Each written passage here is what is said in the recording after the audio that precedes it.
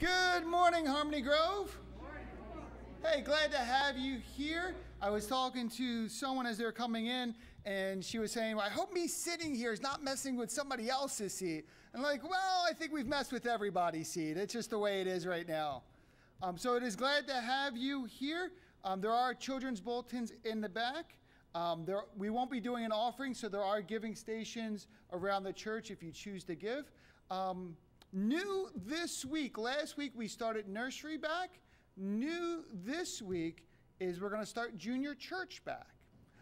So just to remind you how we're going to do it, at the end of singing today, you're going to see the junior church slide. So parents, kids, you don't have to move. Wait till you see the minion slide. And when you see the minion slide, you're going to come up here to the front right by this table. In the past, we used to do junior church downstairs. During the summer, we're going to do it upstairs in the fellowship hall. And the reason for that is we have more space, which allows us to social distance, right? The words we all hate to hear. Yes, you're good, Cole. So having it upstairs will allow us to spread the kids out a little bit. After the service, they will come back. Parents, they'll meet you right up here, and we're going to ask you or someone from your family to come up and sign them out. So we're starting that this week. Next Sunday, we're going to start back children's church, which is also going to take place up in the fellowship hall. So if you have younger kids, let's say potty trained but not in school, we know that age, that would go upstairs in the fellowship hall. And again, that's just because we have more space and we're able to social distance. So this is going to be a process, right? We didn't just get here. We're slowly trying to bring some things back. So this week, kids, you have junior church. Wait for the slide.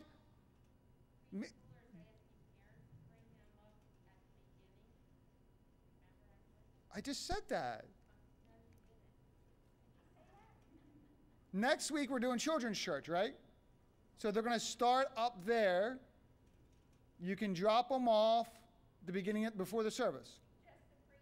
Just the preschoolers. You should be doing this.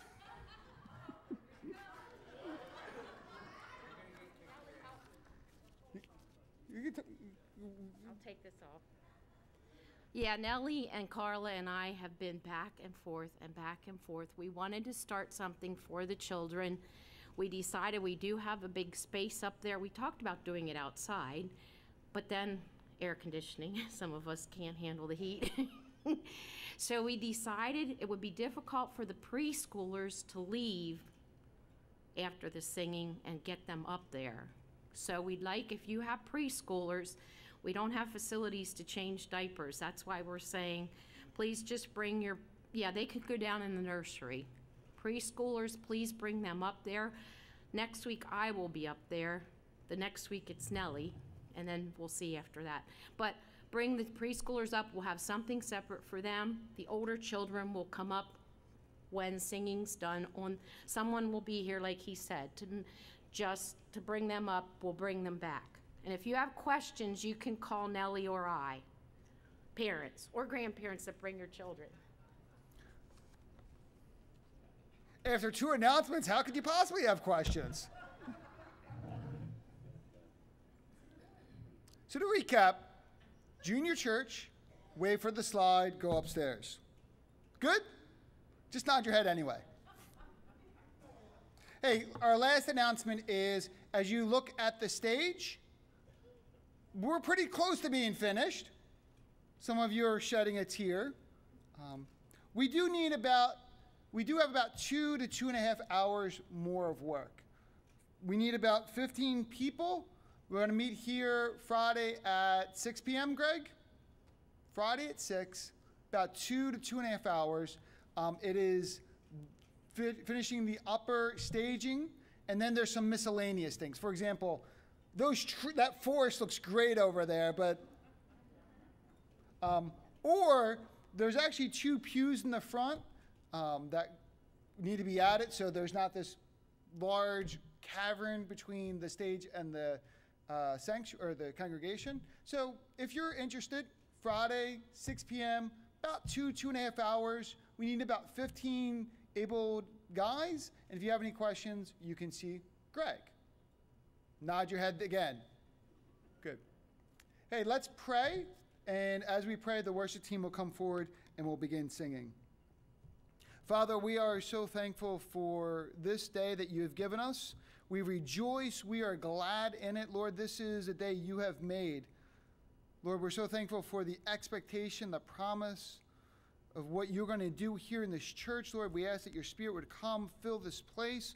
Lord, we ask that you would allow all the distractions, everything in our life just to be put aside, that we may focus on the reason why we are here, to lift up the name of Jesus, to worship you, Father, to love you with all of our hearts, souls, and minds. Lord, mold us and shape us to become more and more like you, Lord Jesus. God, help us to not just be hearers, but be doers, not just to collect knowledge, but to live out real life faith. Help us to love one another here, to encourage one another, to love in good deeds, to serve one another, to see your kingdom and your glory just live through each and every single one of us here at Harmony Grove. God, allow us to leave different than when we came in. Lord, allow our lights to shine. Allow us to be able to go and show and share the love of Christ. So, Father, we come just expecting great and mighty things, things we can't do on our own, things that you pour out into us, things that you do in our hearts, things in ways that you use our hands and our feet. So we come with open hands and an open heart, wanting to hear and to know you, Father. So it's in Jesus' precious name we pray. Amen.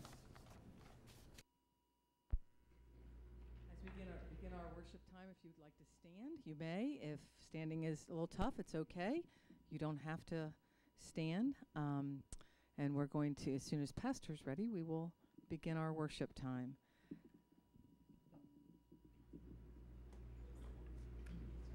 Everybody look at Pastor.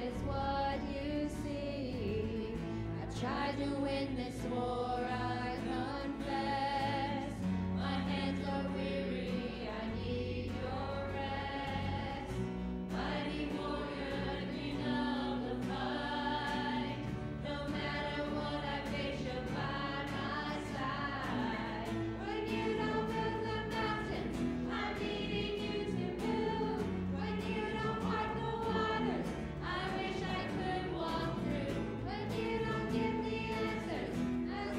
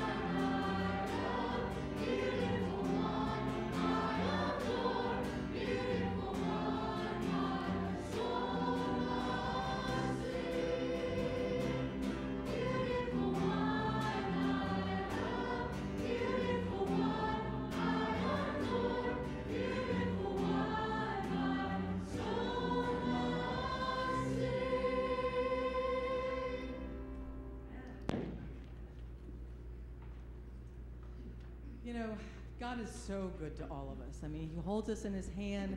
One of the scriptures that has become a mantra for me is Exodus 14:14, where it says, "The Lord Himself will fight for you. Just stay calm." And as we sing these next couple of songs, it's about how He holds us in His hand and how He hides us and He takes us as His own. And so as you sing, I hope you listen to the words that you're singing, that you just don't sing by rote, but you sing from your heart. Near, near,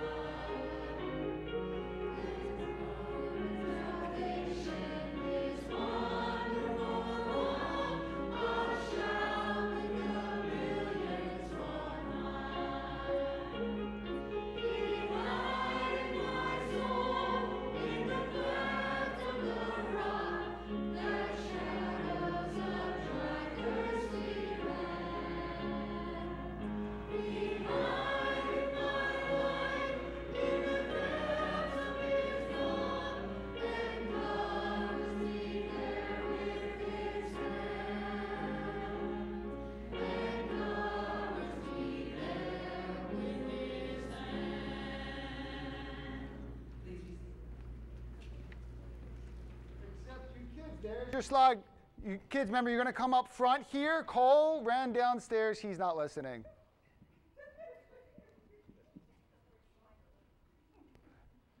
Thank you for going to go get my son who's not listening.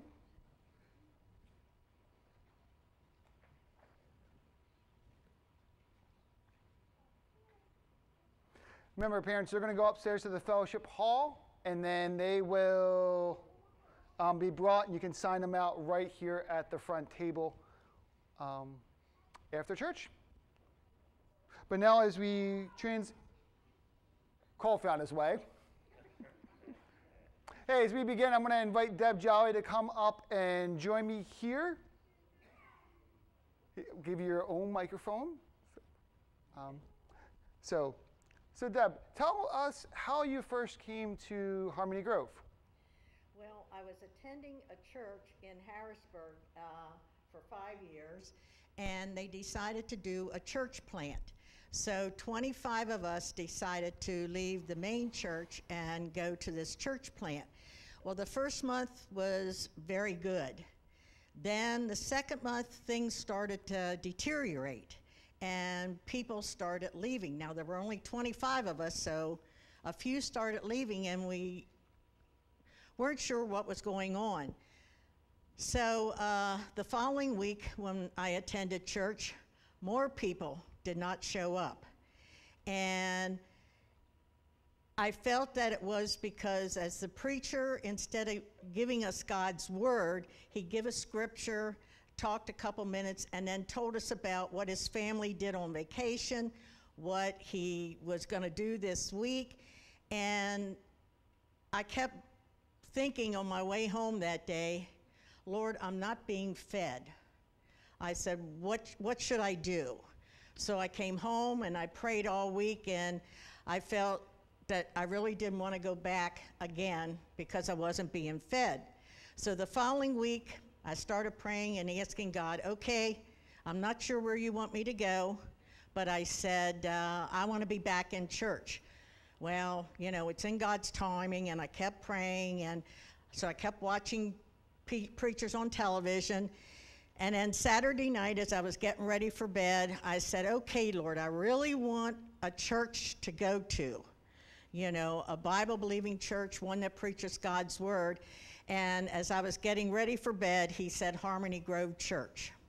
So I said, okay. I said, I'll give them a try. Woo-hoo.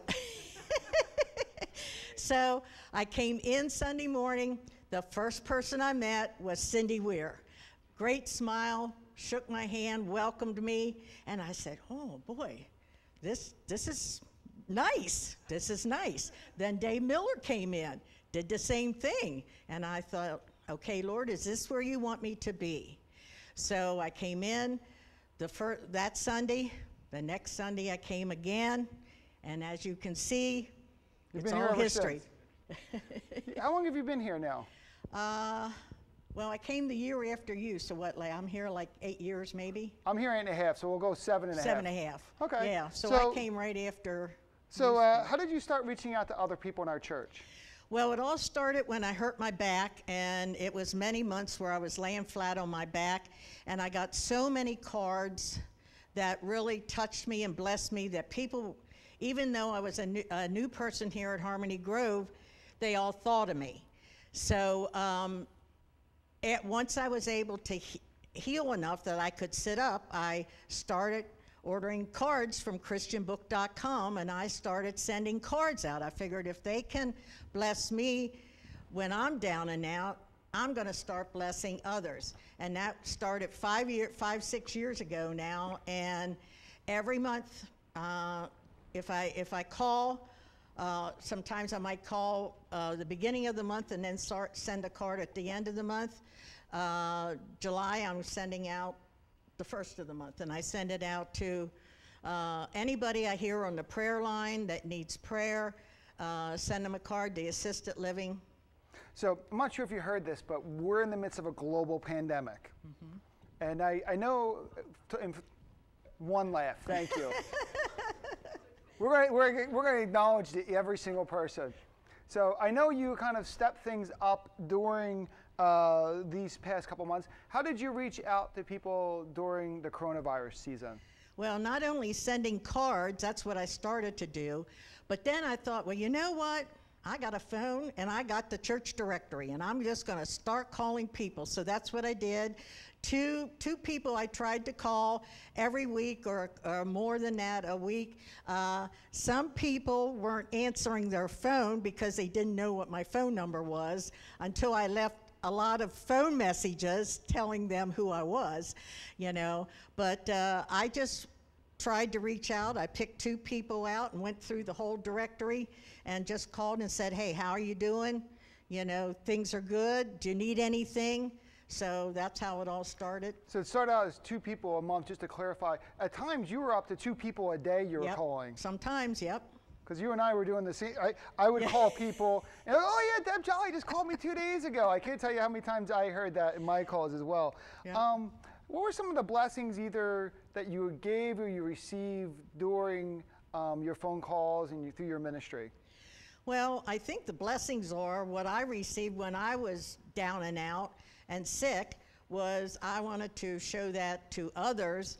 And then I think the biggest blessing was calling all those that are in the assisted living. I mean, there were times where I spent an hour to 2 hours just talking and sharing with somebody. We prayed and just wanted to let them know that yes, they're not able to come here to Harmony Grove, but we haven't forgotten them. We still love them. We still care for them. So that was my biggest blessing of what they gave to me, just listening to them, you know, that, hey, somebody called me. Somebody cares about me. So that's the biggest blessing I got, especially from those living in assisted living. Oh, thank you. Hey, can we give Deb a round of applause?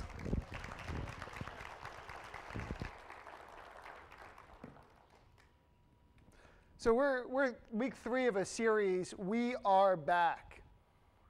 What does it mean to be the church? And it's interesting, everything Deb just shared wasn't things that happened here on Sunday morning, but it's things that happened throughout the week. So our main idea, our main point this morning is that we are called to serve, not just to come in here and sit. The idea of church isn't that we come, we gather, we go home. No. We have such a higher purpose. We're not a country club. We're a church. We're founded on our faith through Christ. And as we talked about last week, not only are we commanded to love the Lord our God with all of our heart, but you know what we're also commanded to do? To actually love one another and care for one another and reach out to one another. And sometimes it doesn't have to be the most profound, the deepest things. Sometimes as simple as a phone call or a card can have a huge blessing impact on our lives. So I want to challenge you this morning as we begin, you know, how is God calling you to serve at Harmony Grove? How is God calling you to love one another? How is God calling you to invest in each other's lives? Well, let's pray, and then we'll get into our Bible study this morning. Father, we are so thankful that you so loved us, that you sent us your Son. Lord, that you formed us and that you know us, and Father, that you are with us. God, we're so thankful that there's people in our lives that when we've gone through dark valleys, when we've struggled, how they've loved us and how they've cared for us, and how we could feel your hands and feet through the love of other people. So God, help us not to make church about us and about our preferences, but Lord, that we are called to be purposeful, to serve and to love one another. So God, we ask for your help and your grace in Jesus' name, amen. If you're not there already, I invite you to open up to 1 Peter chapter 4. I'm going to be picking up right in the middle of the chapter, verses 7 through 11. If you have your Bible app, we're in the New King James Version. If you're using a Pew Bible, page 704 at the bottom there, and then we'll flip over to 705.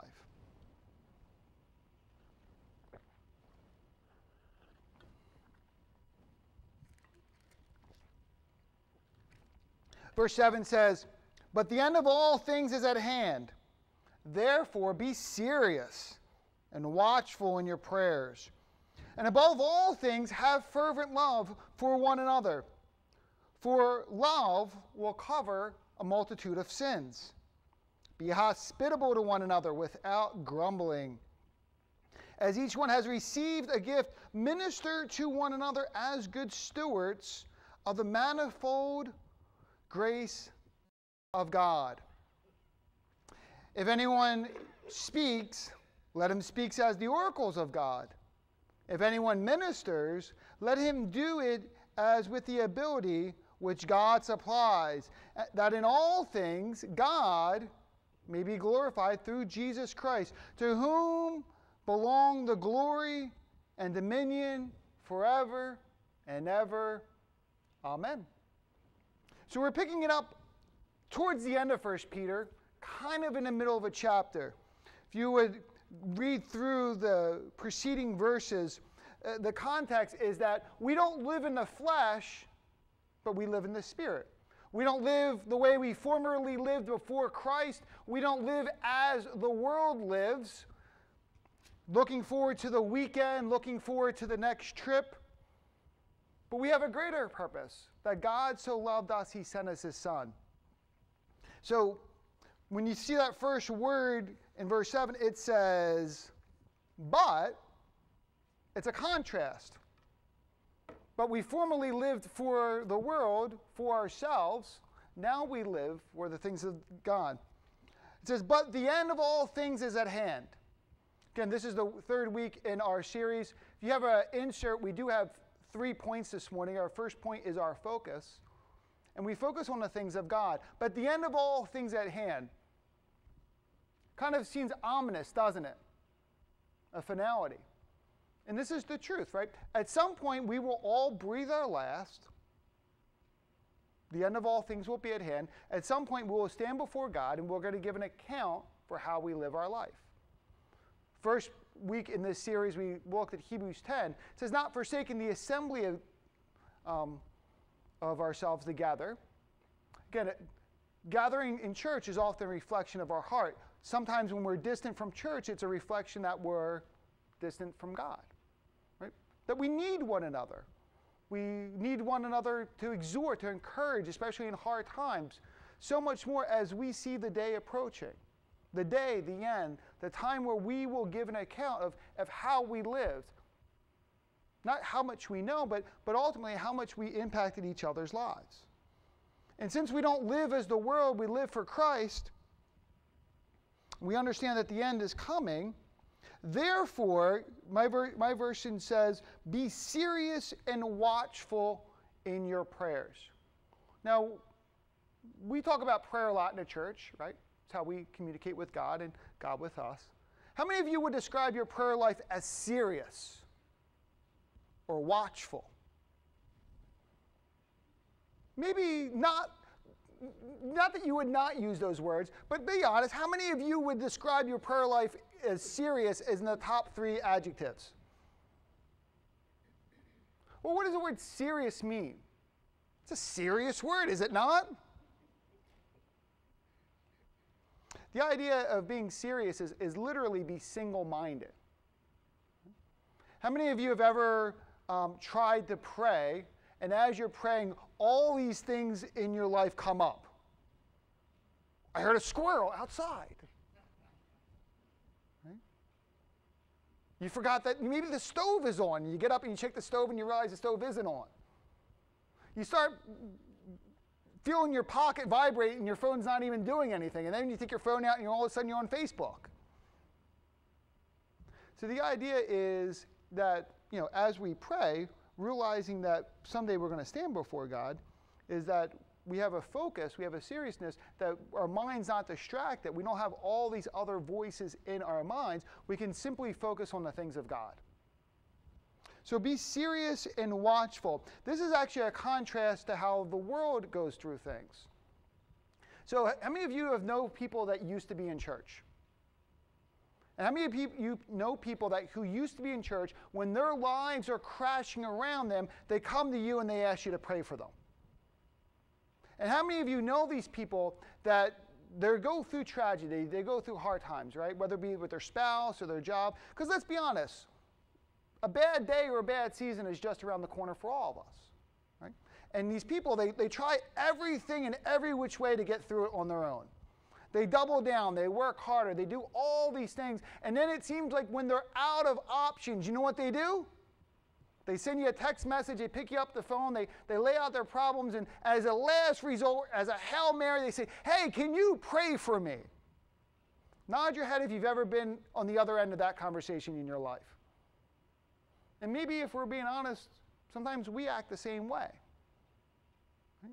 We have a struggle, we have an issue with our spouse, our kids in the hospital, and we frantic and we worry and we go through all these other things. And then you know what's the last thing when we have no more options on our own? What do we then do? We then pray. Right? But look, as Christians, what should we really do? And we know this verse, right? But I'm going to go King James on you. But seek ye first. Not as your final option. Not seek ye fifth, right? Let me try 1 through 4, and when my list is expired, then I'll go to God. What is it? It's seek ye first, right? Because we come here as a church, we're not a country club. We have a great Savior, do we not? That He so loves you and He forgives you. And in giving you a relationship, He doesn't forget you. He wants to walk through you even during the dark times and the deep valleys of your life.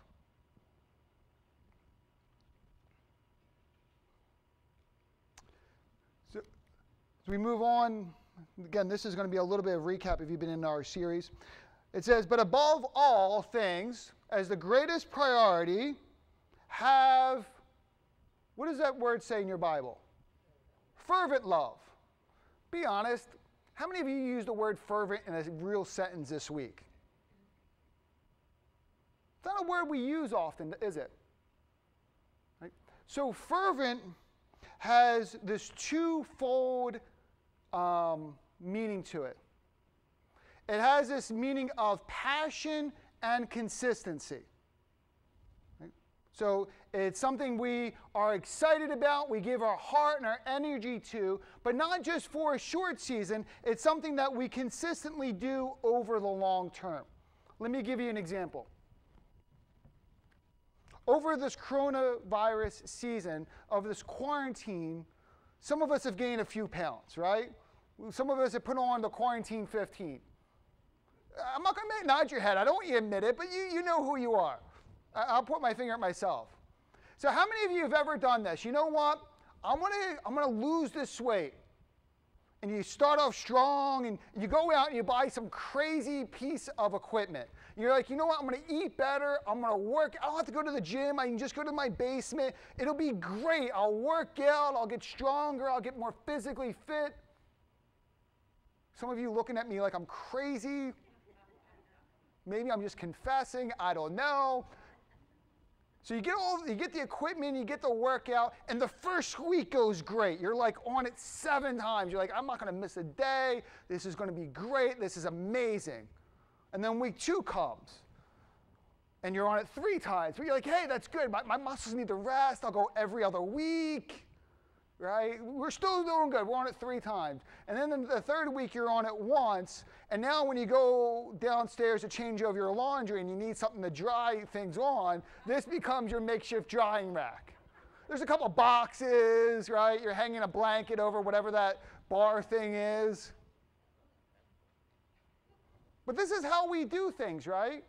Sometimes we can be passionate and we can start off strong, but over time, we lacked consistency. Right?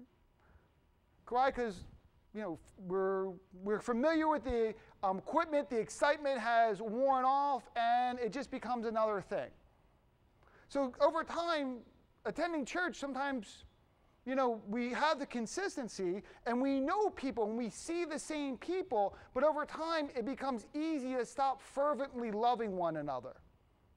To go out of our way, to go above and beyond, to actually care and take the steps outside of the walls of this church to really invest in people's lives. So when we see each other on Sunday morning, we catch up, we nod, we might ask a question or two, But often it's easy to go Sunday to Sunday without really even thinking about other people in our church. And this is the exact opposite of what we should be doing. It says, again, if you have your Bibles, look at that first part. It says, and above all, of most importance, if we are the church, if we say we love God with all of our heart and soul and mind, we show God's love in how we care for one another. Why? Because how can we say we love God who we can't see when we're not fervently loving, people here at Harmony Grove? Our church, quote unquote, family. So above all things, fervently love. The idea is a passion, excitement that's consistent over time.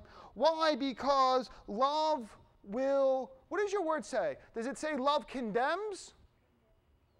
No, it says love covers a multitude of sins. So I'm 40 years old. Maybe I shouldn't admit that. I've been married. This year will be 20 years. I have 4 beautiful kids who I love. And if I'm being honest, sometimes the people who I say I love the most are sometimes the people I end up hurting the most, right? So even though I've been married to my wife for 20 years, I still do stupid or silly things. Guys, nod your head with me. Sometimes we still sometimes stick our foot in our mouths. Right? These bundles of joy who, when they were born and I held them for the first time, were some of the happiest moments of my life, can sometimes frustrate me, and I just want to pick them up and throw them out a window in my mind, just to clarify, right? Sometimes I'm angry when I should be gracious. Sometimes I get things wrong. And if we're honest, I think, all of us sometimes get things wrong. In my life, when I know people genuinely love and care for me, it's amazing how sometimes I can overlook their faults and their flaws and their imperfections and their selfish teenage behaviors. Again, in theory, right?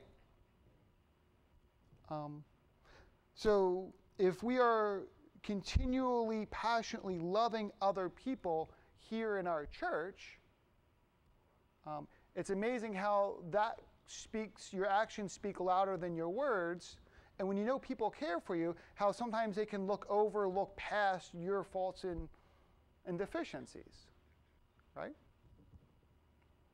It's amazing when you know someone who loves you, like you're willing to do anything for them because they've done so much into your life. And actually, as I look out here among the congregation and I see many of you, I can, these stories right now are just flooding back into my mind of all the ways you've been gracious to me and how loving you've been to me and my family and my life. So love, what does it do? It covers a multitude of sins. Because look, we're going to step in it sometimes, aren't we?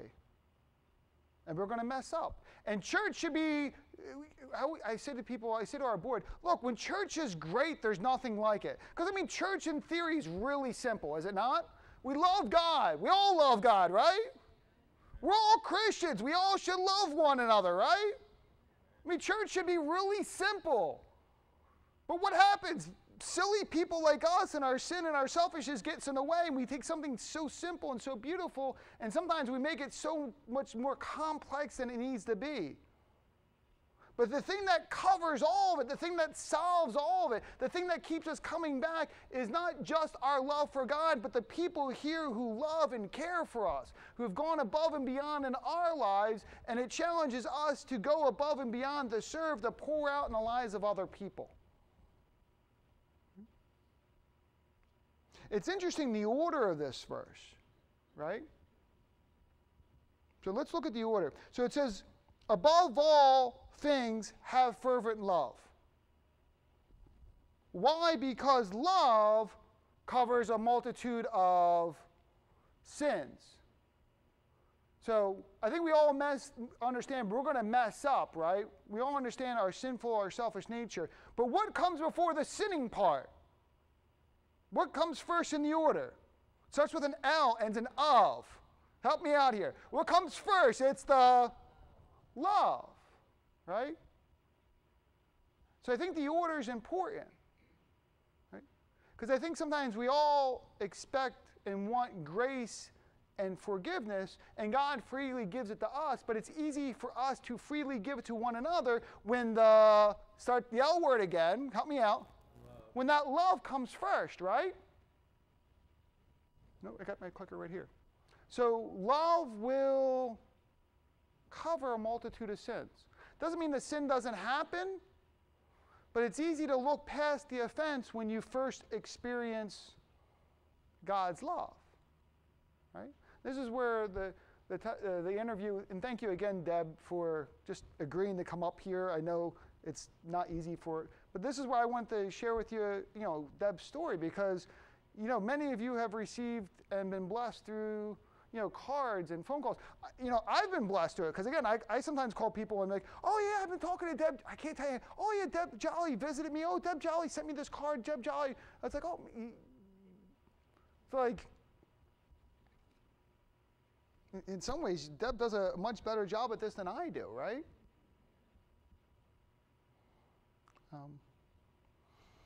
So as a result, verse 9 kind of adds on to this phrase. So our response should be, it says, be hospitable. And I think sometimes we get the word hospitable wrong, because the idea, when we think about hospitality, we think about hosting people in our house, right? Making cookies and being Martha Stewart and having this perfectly decorated and laid out house. And the idea behind hospitality isn't the having people over, though that's part of it. It's really the generosity and how we treat one another. Right? So if you struggle with the word hospitality, you can really substitute the heart of it. Be generous in how you love one another. One of the reasons I want to have Deb share her story is because her generosity isn't in having people over, but her generosity is how she, calls people and how she sends cards to people and how she goes above and beyond. And when we have that generous nature of, real relationships, real love with people, start in these walls, but really continue outside of this church, then we're going to start truly loving one another. So be hospitable, be generous in how you treat one another without grumbling. I'm going to give a sip of water here before I give my next illustration.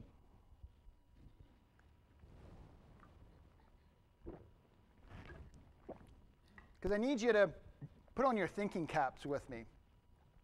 Now, imagine either when your kids were young or your grandkids. Now, I got young kids, so for me it's a little easier. But imagine when your kids were young and your grandkids, and you're watching out the window, and you see the older one, the bigger one, push the younger one, and they fall down onto the ground. I'm sure you've never seen it. This is why I need you to imagine with me. Now, you just kind of steal a quick glance, and the one goes boom, and he pushes, and the other one falls, and you can see their feelings are hurt. And your righteous anger just ignites within you. So you call them in and you kind of figure out what's going on, and you point to the older one and you say, you need to apologize to your younger brother or your younger sister. You need to apologize. How does that apology usually work in your house? I've seen this and I've experienced it, so I'm going to give how it works in my house. Usually it's something like this. You get a slanted head, you get an eyes look, sorry. Now, how many of you, sorry for what? Sorry for pushing you on the ground. I'm so strong, must have hurt you, sorry, right? It's the highest pitch, it's the most condescending thing you've ever heard in your life, right? Nod your head if you're with me. How many of you, when your older one apologizes to the younger one, the younger girl just has tears coming down her eyes? Oh, I'm so moved by that heartfelt apology. I never knew you felt so deeply. No, that's not how it goes in your house either? Just check it.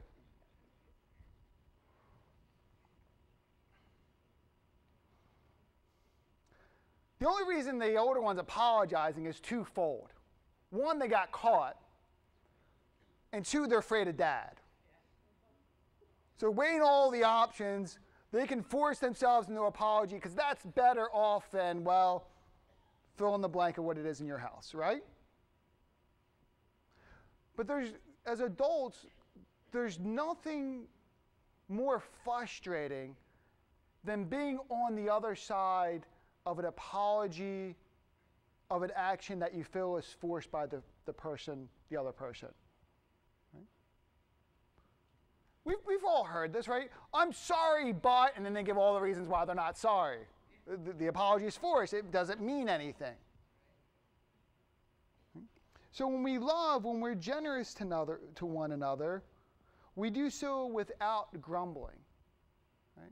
So the heart attitude in loving and caring for one another is you can't do it because you feel like you're being forced.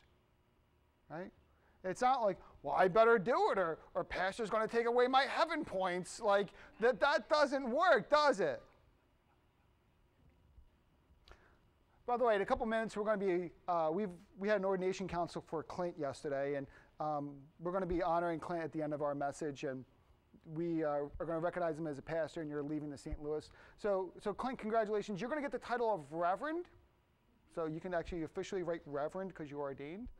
And what I say in my house is because you are a Reverend, you can now give out heaven points. So, I mean, feel free to use that in St. Louis, and or you can just keep them to yourself. I mean, you'll figure it out.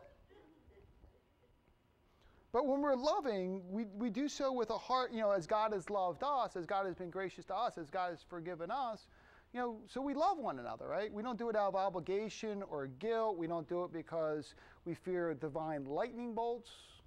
We do it because we genuinely care for one another, right? And this is how we spur one another on to love and good deeds. It's out of a heartfelt desire as God has loved us, so we love one another. So be hospitable without grumbling. Our third point, if you're following along, is how we serve. As each one has received a gift, and we've received a gift, haven't we? That God so loved you, he sent his Son. That whoever would believe in him, we don't have to perish, we have everlasting life. I mean, we've received the gift of forgiveness of sin. We've received the gift of God's Spirit, that God doesn't just forget about us, he indwells us, he walks through those dark valleys with us.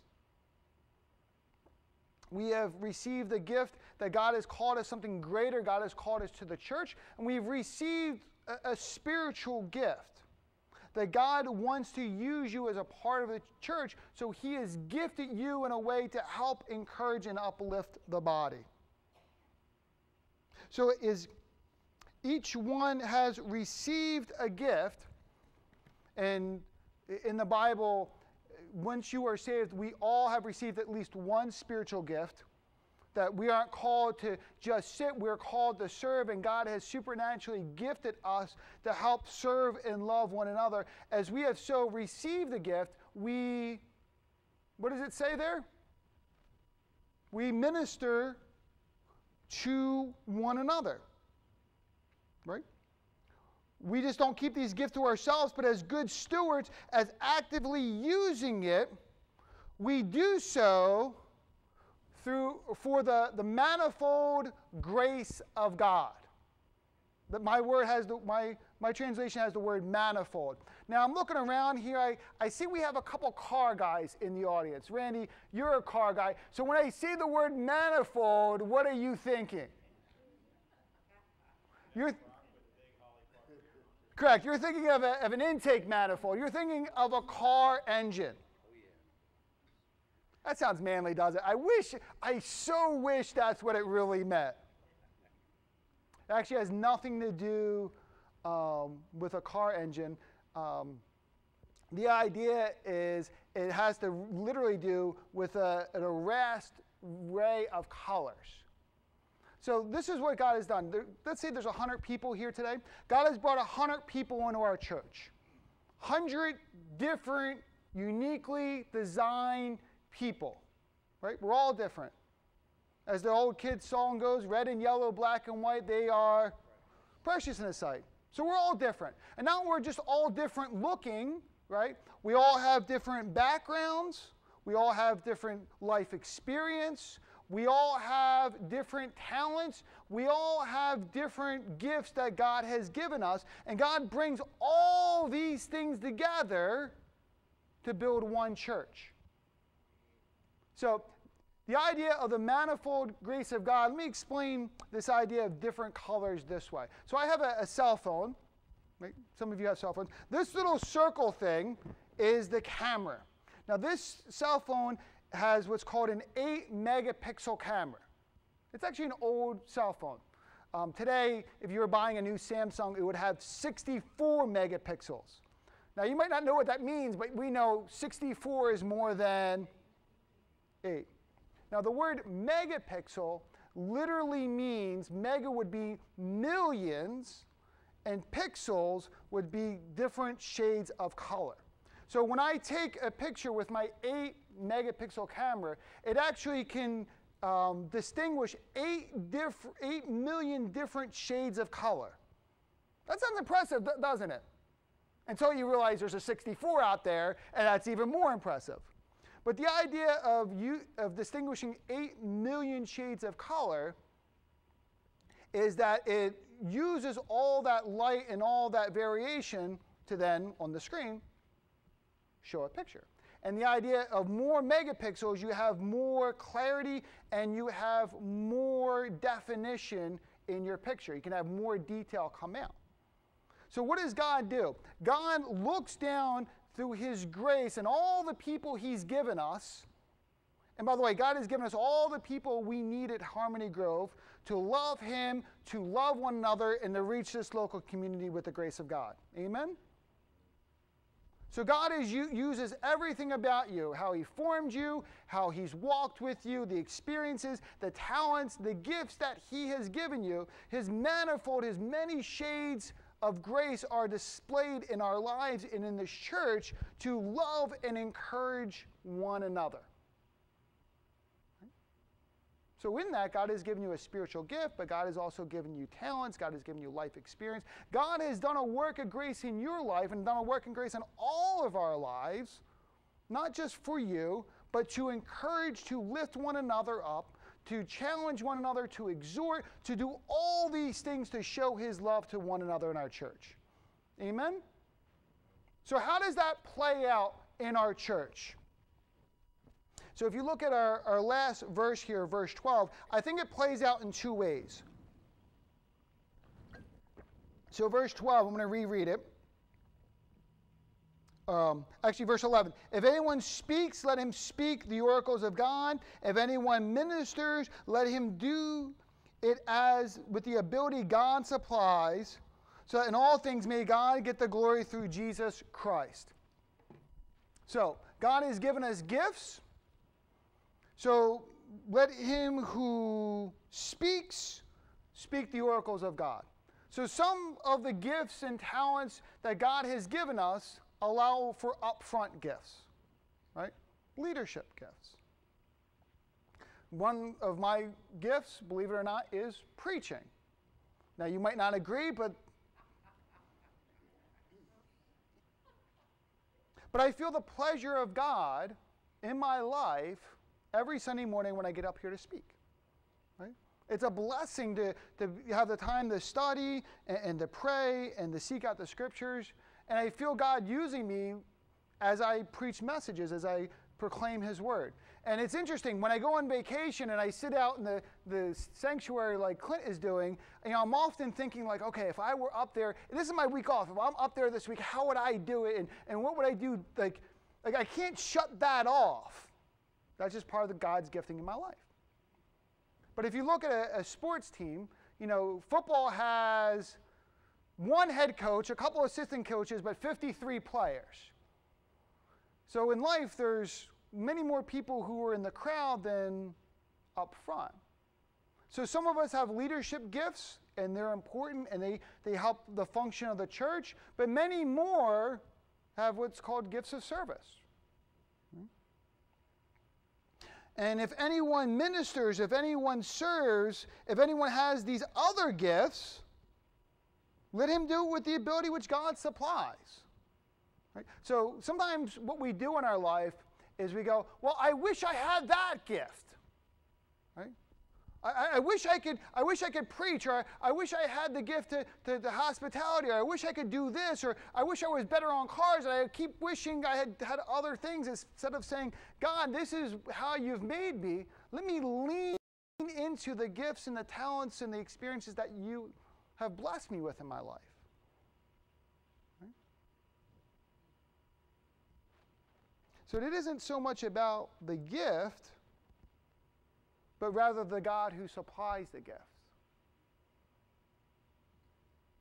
Remember when I was a kid, there was a Rite Aid up the street from where I lived, probably 150 yards.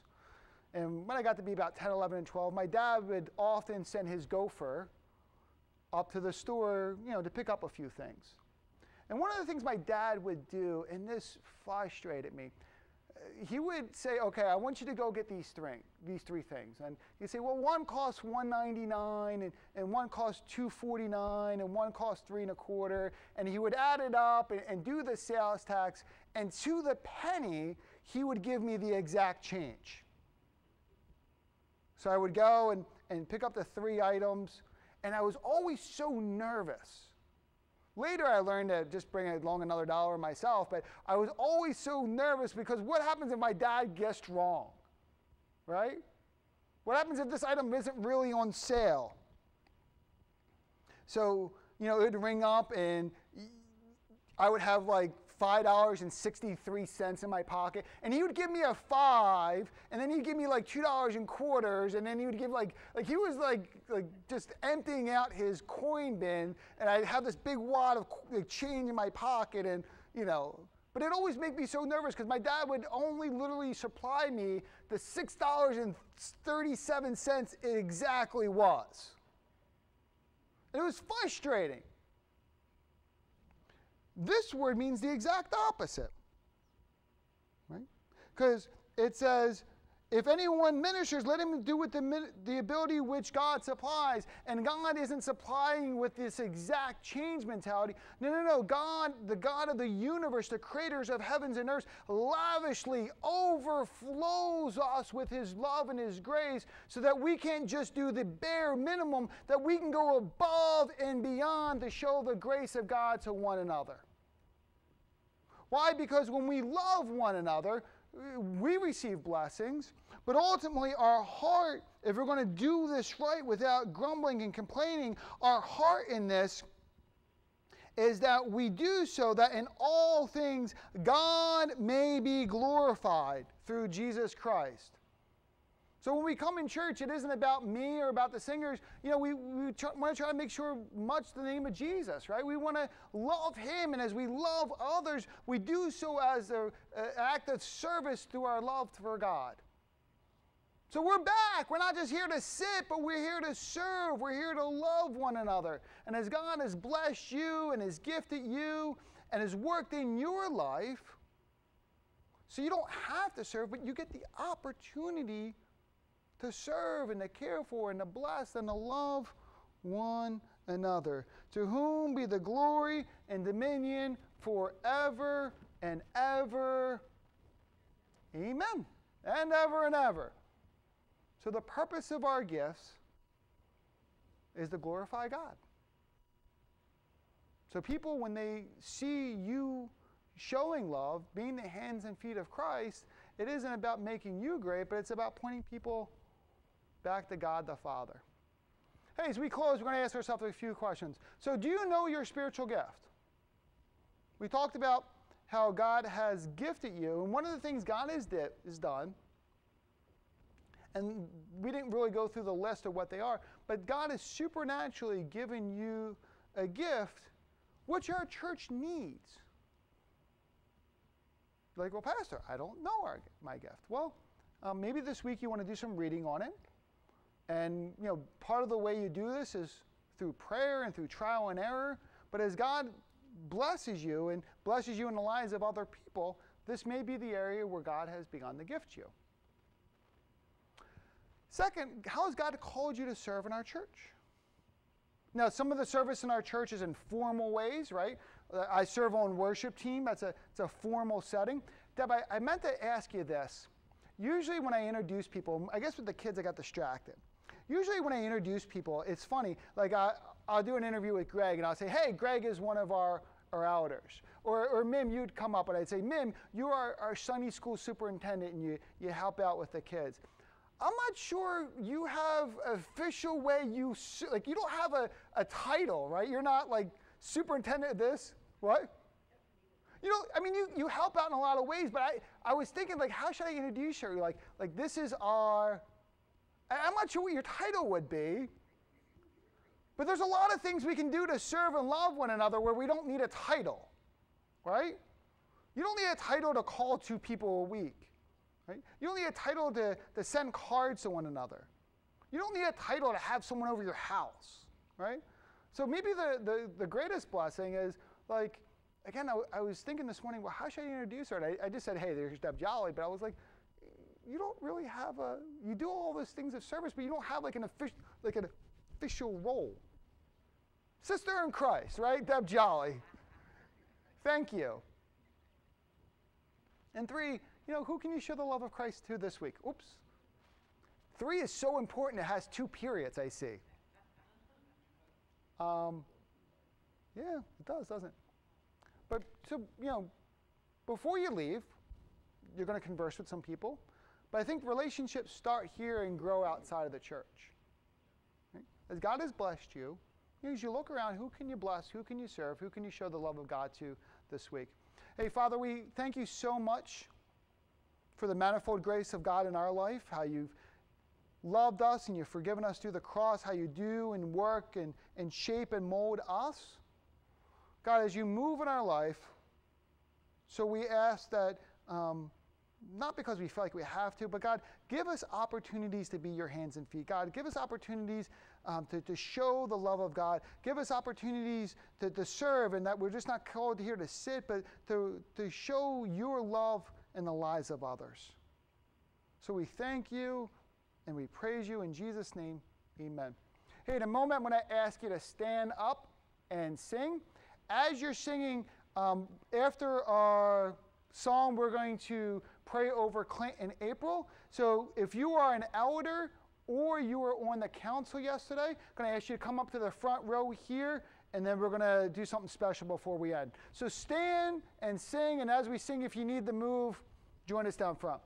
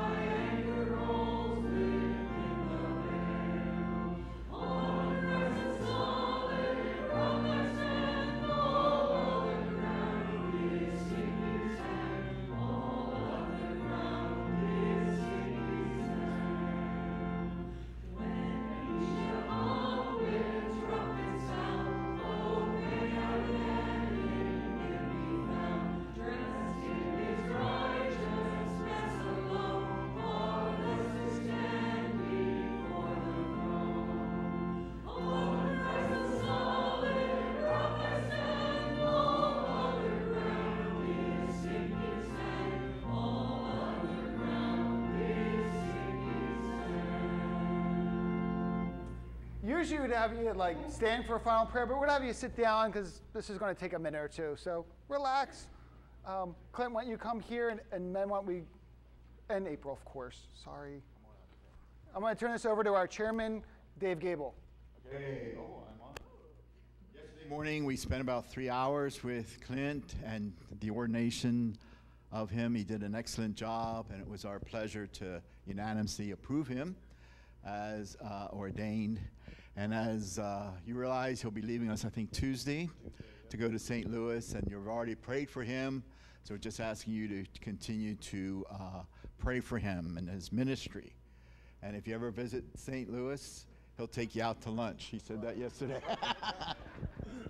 So the council was Ron, Gary, Ray, Scott, and I, and of course, Pastor, and some of the elders up here as well. So what we're going to do is I'm going to ask Ray, and then I'll pray and ask Pastor to close and anything. Now, you want to say something first? Explain your church, like what you're doing. Yeah, share what Sure. First of all, thank you all for being a part of our life for the last couple of years, and this is great. I mean, we get to leave on such a high note of you guys sending us out to St. Louis. So your ministry here extended all the way out into the West. So thank you very much. So you've been a great encouragement to our family. We've enjoyed serving here, and we're going to miss you guys. So thank you very much for everything you've done in our lives. We're going to St. Louis, Missouri. I'm the pastor of New Beginnings Bible Church. So again, if you're ever in St. Louis, come on by. It's not deep in the city, but we're nevertheless in an urban area. So a lot of people there need Christ. So we're looking forward to working hard with the church there to reach people for Jesus Christ. So thank you very much. All right, thank you. And afterwards, I'm sure you'll want to greet them.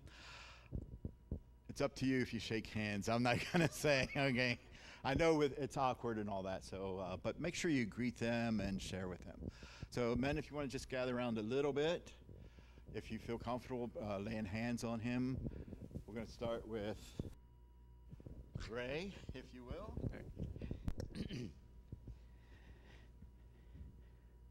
Our Heavenly Father, what a wonderful privilege we had to sit in and hear the testimony of our brother Clint. And Lord, we're just looking to you now, as we know there's many small things and big things that will face them until they get to out there where they are going. And Lord, we're asking you now that as we send them out, that the wonderful privilege we had, and just to hear that unfolding all that God has done for them, and to bring them to this place in their life where he could be ordained, and send them to this church that would uplift the Word of God and the Spirit of God, and moving in the hearts of men and women that need Jesus.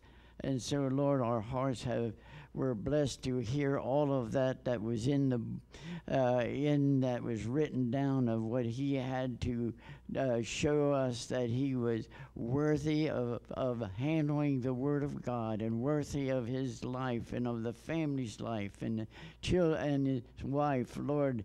And this is why we can stand here this morning, and with much praise in our hearts, of a man who is a man of God, who loves you with all his heart, and looking at a city that where you have put them, that they may take the Word of God and help them to magnify that name, Jesus, and to see